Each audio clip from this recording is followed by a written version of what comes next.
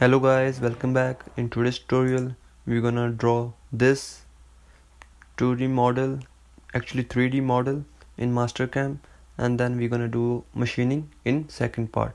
So this is the first part of this tutorial.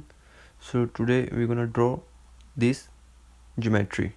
So let's get started. First we're gonna go to our wireframe tab, click over here and then select rectangle. And then you can see over here in a drawing our outer rectangle is of 4 inch. So let's get it's 4 by 4. So make sure anchor to center is enabled. So click over here and then click create another operation, and then our second rectangle is square is 3.5.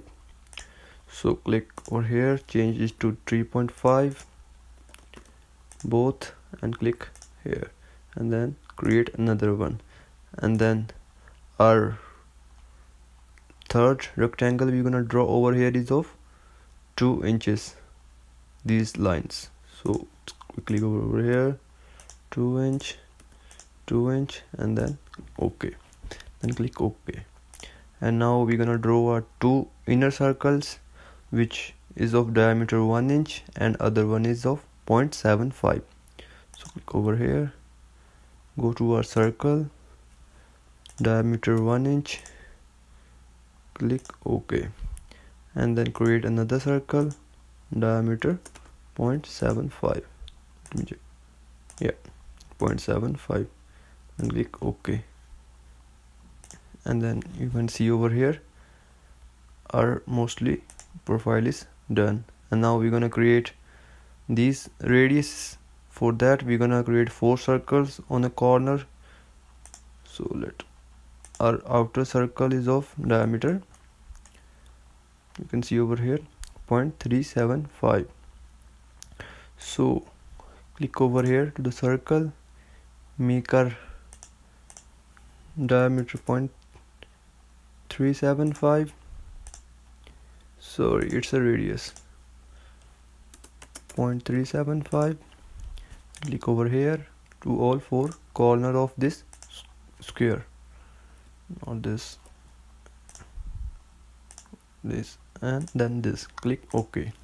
And now we're gonna use fillet identities to make it radius, which is of 0.125, as you see over here. Click OK. And now we're gonna use our fillet identity toolpath where our radius is 0.125. make it to normal. Click over here, then here, click over here, and then here, click over here, and then here, here, and that's we're gonna do all 4 sides, not actually here. And you can see over here it just started looking like the same geometry. Now we're gonna create the inner same shape. For that we're gonna use a new trick, which gonna be, we're gonna go to transform and then click on chain, and we're gonna hold shift and then select this chain and then click OK. And now we're gonna select indicate the offset directions, which gonna be inside. So click over inside, and then over here make our distance to 0.125. yeah, you can see it changes over here, 0.125, and then click OK, and then select all clear colors, and over here you can see our 2D drawing is created. Now we're gonna do that 3D. For that let's go to view section. We're gonna create another level which gonna be of solid. So click over here, add level, name it solid, and name the first one, name the second one solid, and then name first one wireframe. And you can see over here is visible wireframe, and here nothing is visible in solid.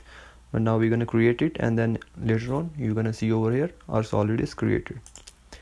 So now make sure this tick is over the solid, as we are going to make solid now. So cancel it, and then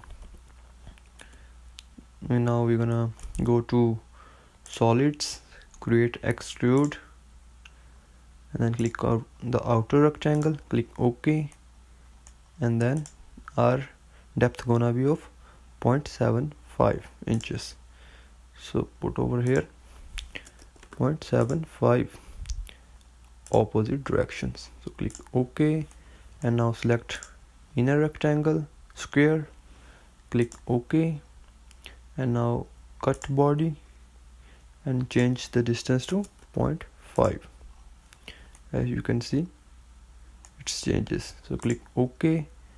Now we're gonna go to transform tab, click on translate, then select these chains, then end selection, change it to move to Z 0.5, gonna be over negative 0.5, and you can see over here this moves to the 0.5. And now again go to solids, create extrude, select these two chains while holding shift key, click OK, and now we're gonna click on add boss, so which gonna be of 0.375, and then create another boss, select the two inner circles which left, click OK, and now its distance gonna be 0.25, and then click OK, and then select all by Control A, and then clear color. And now you can see our 3D model is almost done, but we see over here, we see the wireframe. How we gonna hide it? We open our view, click on levels, and now you can over here visual wireframe.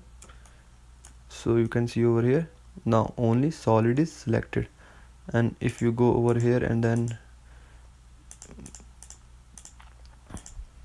take this, and then you can see our wireframe is only left. So from here click on to make it invisible. You can see over here our 3D model is made.